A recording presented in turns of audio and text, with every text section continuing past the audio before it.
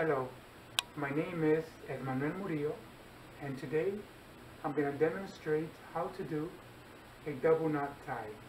But first, I'm going to talk to you a little bit about the history of the tie. The tie traces back all the way to the Roman Empire. The soldiers would wear it as a symbol that they belonged to a group or a union. Ironically, when I was enlisted in the military, I learned how to tie a tie. There are 5 very simple steps to do a double knot tie. Step number 1. The white end of the tie is going to be on your left hand side and the narrow end is going to be on your right. But you have to make sure that the narrow end is right above your rib cage, like this.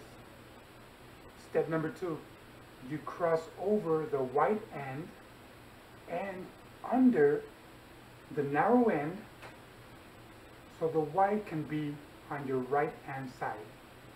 Step number 3, you take the white end under and through the hole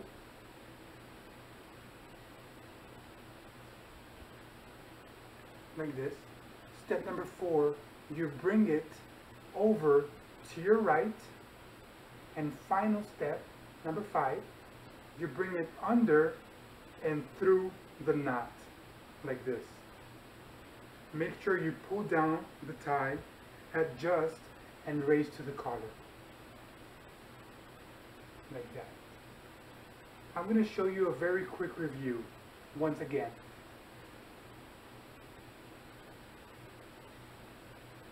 Wide left hand, narrow right plus above rib cage, you cross over, under and through the hole, right. You bring it to your right, like this, and under and through the knot, like this. Adjust, raise to collar. 5 very simple steps. In conclusion, anybody can do this. Very simple, 5 steps. Remember, a tie will always make you look professional. I hope this demonstration was clear enough to show you how to do a double knot tie. And don't forget, lower your collar. You're ready to go. Thank you. Bye-bye.